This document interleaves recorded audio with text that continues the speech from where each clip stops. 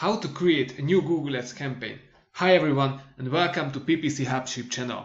In this video we're gonna learn how to create a Google Ads campaign, a search campaign from scratch. I have helped many people with their initial campaign setup, so I would like to show you too a quick and effective way to do it with some best practices and hidden features. Keep watching the video.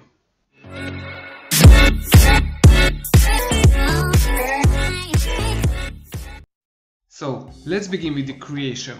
After you created your first Google Ads account and logged into it, you will end up exactly here in this page. Now let's go to the campaigns tab, which is on the left hand side here at my mouse.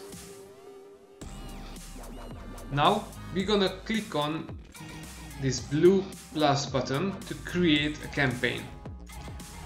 New campaign. Here you can select your goals. Usually they describe some algorithms in the background and also describe your bidding strategy. For the very first time, I recommend you to create a campaign without a goals guidance. So we're gonna click on here. The next thing what we're gonna choose is the type of the campaign. As we spoke about it, we're gonna choose a search campaign here. That's what we need now, so we're gonna just click on it and go further. Next question, select the result you want to get from this campaign. Well, if you select website visits, algorithm will support you to get more visits on your website. Let's just go for simple website visits now. Here we can see our campaign type is search. We're gonna give a name to our campaign, which is going to be my first campaign. I hope it's correct, right? Search network, display network, without going into details. Yes, you can have it both. It's still going to be a search campaign and your ads will show on the search results. Let's see more settings. Start date, it's given. End date, you can set it, not necessary. Campaign URL options, it's quite advanced. I would recommend you now to skip it. Dynamic search ad settings, if you want to have dynamic search ads, you can start with it. I recommend you not to do so. It's easier to understand the whole Google advertising process if you use and start and begin with a regular search campaign. So let's just not bother these. Locations, really important to find location. I here already chose Hungary because I'm from Hungary, but you can choose the country where you can sell your product or you can provide your service. Right, so here basically enter location to target or exclude. Here we can add other countries. Let's add Croatia. So now we add Croatia as a country. Location options. This is an important thing and I recommend you to pay attention on that, because here Google recommends you this option, people in or who show interest in your targeted locations. So it means if I'm sitting in the middle of India and you only want to target Hungary and Croatia, I will write your keyword plus write Croatia or write Hungary, and your ad will be shown to me in India, which you probably don't want. I recommend you to click on people in or regularly in your targeted locations here. Let's go further. Language is very important. Usually I recommend never to let it on all languages. If I target Croatia and Hungary, I would use Croatian and Hungarian language, but let's say I will only target now Hungary. So the languages I choose now is obviously Hungarian, and as it's recommended, English too. Why? Because the language determines the language of your browser. And there are people like myself who prefer to have the browser in English, even though my native language isn't English. And also there are like companies, multilingual companies, who have their assets, computers and everything in a common language, which is usually English. So this is why it's good. It won't show your ads to people in England or the United States or Australia. It will be shown only in your targeted locations, but still can reach people using English browsers. Right, audiences, I would say for now, let's skip this. The budget determines how much do you spend on daily basis. There is something really important to know. This is called overdelivery. Make sure you read the article about overdelivery in the description. The most important thing about it that overdelivery means on certain days the system can spend the double of your daily budget. So let's say you give here 10 units, let's say $10 as daily budget. So you want to spend $10 every day. It means there will be days when system will spend $20, right, or 20 units, and on other days system will compensate, so we'll just spend the 80% of your budget, so let's say $8, right, and it will be like for a few days. It's something that you cannot turn off. Everyone faces with the same issue, your competitors, all your friends who advertise via Google Ads, everyone, right? So let's see the bidding. Here system asks you what do you want to focus on, clicks, or you can choose here impression share. I would recommend you to select a bid strategy directly. Here you can still select maximize clicks. I recommend it if you really don't have any time to spend on AdWords or Google Ads.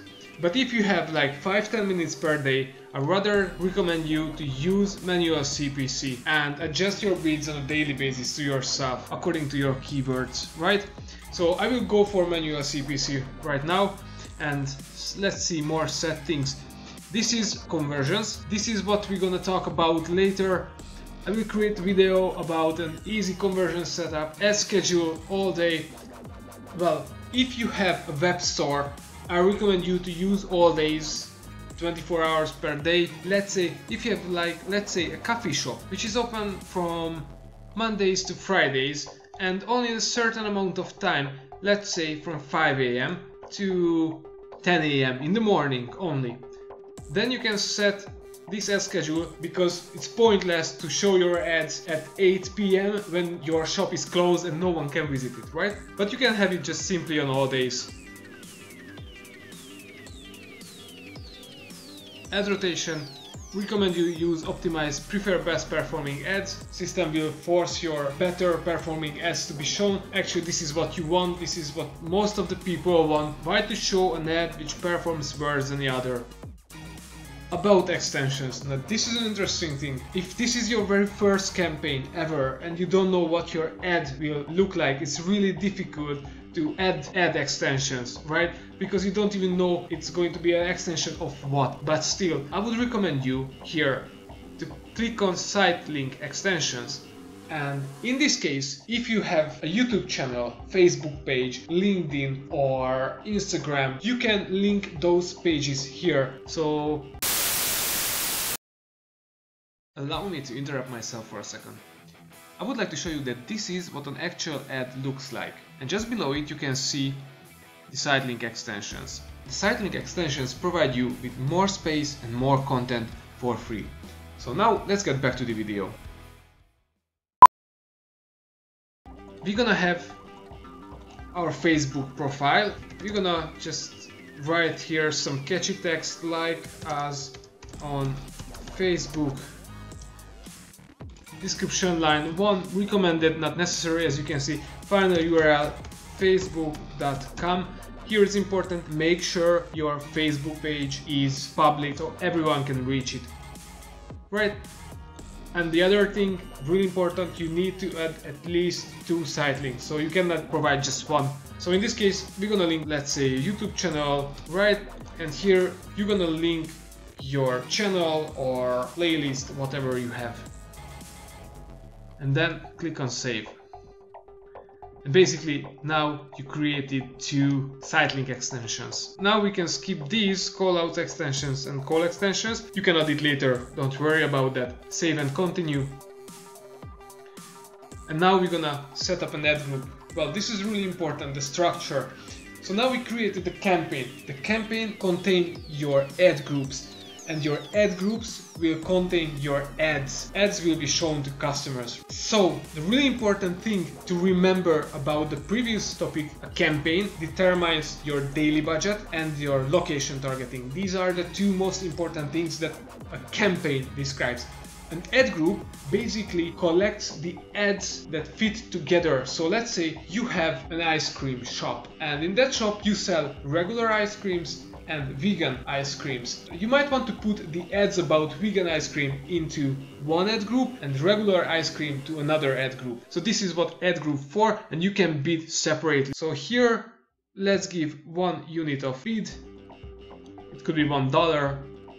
And let's name the ad group. It's going to be regular ice cream. Right, keywords. Basically, you can add your keywords whenever later on. I still recommend you to add them now. If you don't know how, I would say enter your website here and it will immediately give some results. And also you can see monthly searches. It's an estimated number, so don't take it too seriously, but it's a good start point. So let's just give a few, at least 5 I recommend you. You can write it on your own, so you don't need to use this keyword ideas tool. What is really important, the match types of the keywords.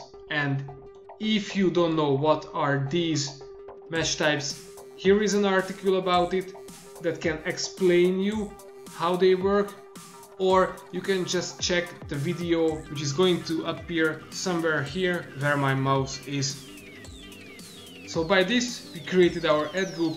There is nothing else left than to create our first advertisement, which is pretty exciting. Usually system already provides you with the final URL if you provide it in the beginning of the campaign setup. If not, let's keep using agent.com because it's quite easy. The two most important things, the two headlines, headline number 1, you can see it here, and headline number 2 here. These are mandatory fields to fill. Right, headline 3, good to have it, but it's not necessary, and must know that they will not always show. So as it says here, headline 3 may not always show. Other important thing, and mandatory, to give a description. It could be a bit longer. As you can see here, it has 90 characters that you can use. Description 2, it's actually the same like headline 3, not mandatory and will not always show. Add URL options, I recommend you now to skip it, it's a bit advanced stuff. And once you're done with this, you can just click on save and continue.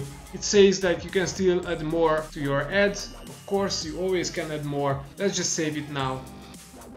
And basically, we have finished and set up our very first search campaign. And here's a quick overview about your daily budget, the not selected goal, also a bid strategy here. Basically, we can just continue to campaign, and here we can see our first ad group since we are already in our campaign. That can be seen here, my first campaign. Here are our keywords, and also the ads is here. There is actually something interesting, that the status of the ad, which you can see here, it says under review. Well, if you don't know what under review means, you might want to check out my early video here in the top right corner, which explains what to do and how to handle under review. So that's all about how to create a Google Ads search campaign. Find more PPC related content on the channel, and thank you for subscribing to PPC Hubsheet. Good clicks!